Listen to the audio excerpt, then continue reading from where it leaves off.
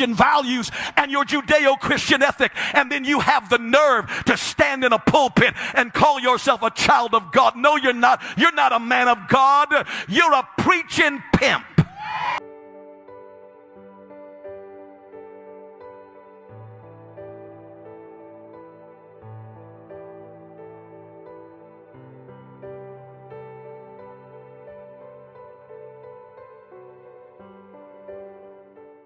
About politics and faith and morality, please bring it. But I don't think you want to have that conversation with me, because I think you are a preaching pimp.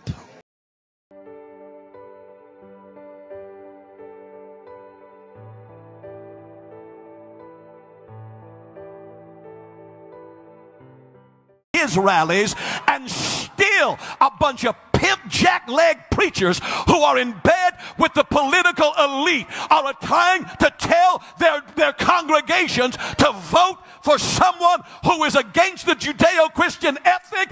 That devil is a liar, and God will determine who's who.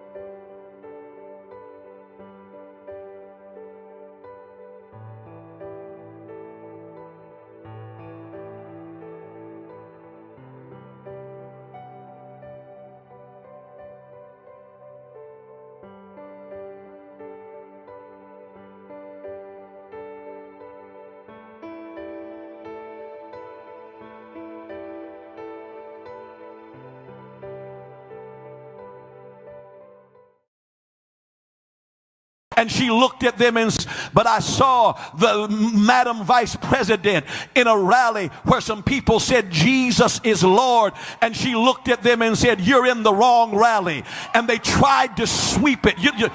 They tried to sweep it under the rug like she wasn't addressing that. But there were two people. One had said that she was telling lies, and the other said Jesus is Lord, and she addressed them both. She said, you all, not one of you, y'all are at the wrong rally. You don't believe me. They kept it out of the news.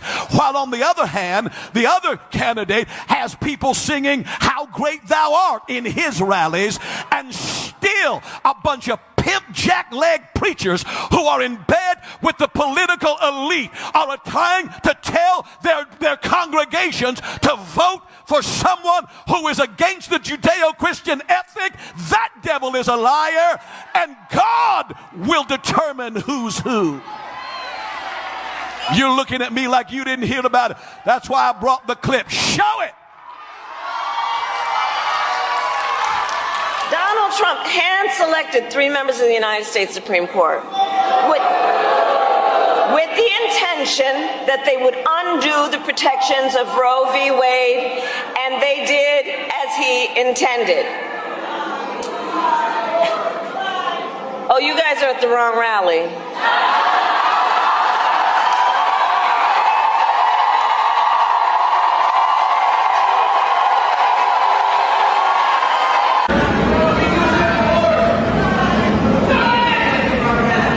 No, that wasn't what she was addressing. She was addressing someone who called her a liar. No, she was addressing them both.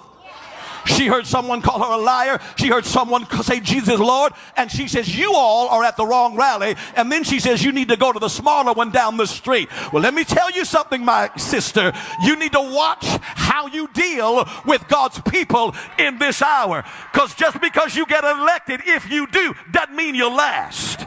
God is still the God of heaven and the God. That's not a threat. I'm a prophet. God will do certain things to silence the mouth of mockers. So you sell your vote for welfare programs, stimulus packages, housing promises, even if the candidates are against your Christian values and your Judeo-Christian ethic, and then you have the nerve to stand in a pulpit and call yourself a child of God. No, you're not. You're not a man of God. You're a preaching pimp.